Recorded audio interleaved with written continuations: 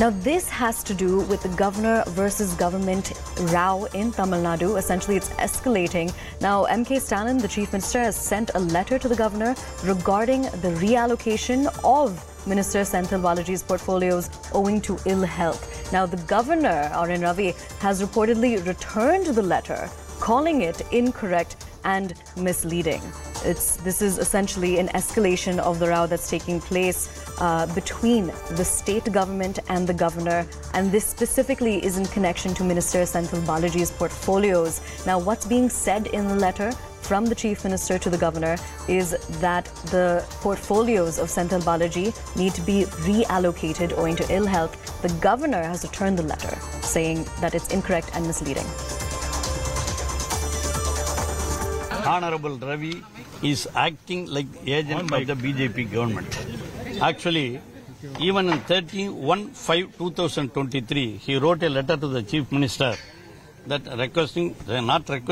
ordering him to remove Senthil Balaji, minister, from the minister post. The next day, immediately, on that 31/5/23, our chief minister returned from Japan. On that day itself, he wrote a letter. Next day itself, our chief minister replied him. In his reply letter, he told that there is no examples, there is no precedence.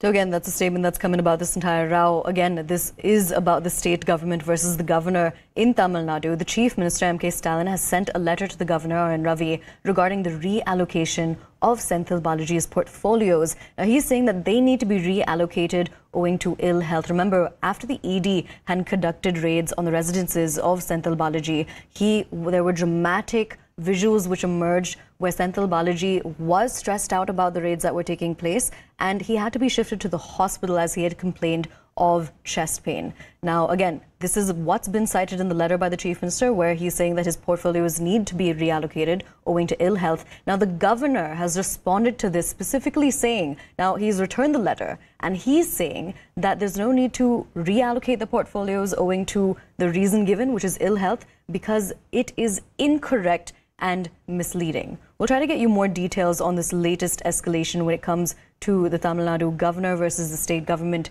but this is the latest when it comes to the story. Again, this is about a letter which has been sent from the chief minister to the governor regarding the reallocation of Senthil Balaji's portfolios. Now, we're going to cross over to CNN News 18's Purnima Murli to get us more details on this. Purnima, over to you.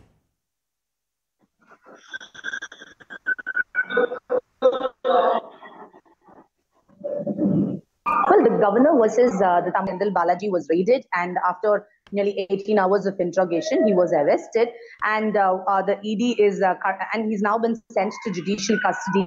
What really happens is that the government had recommended the reallocation of two portfolios that was handled by Senthil Balaji. One was the electricity, and the other was the excise and prohibition portfolio. Will be now given to the other ministers. And the reason cited for this was his ill health and the surgery that he's all set to undergo. The governor had responded saying that the reason given for the reallocation of these portfolios is misleading and incorrect.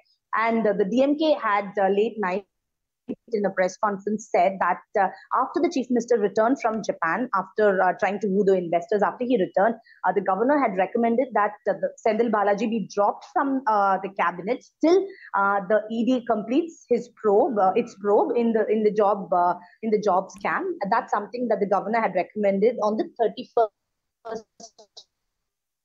of May, even before.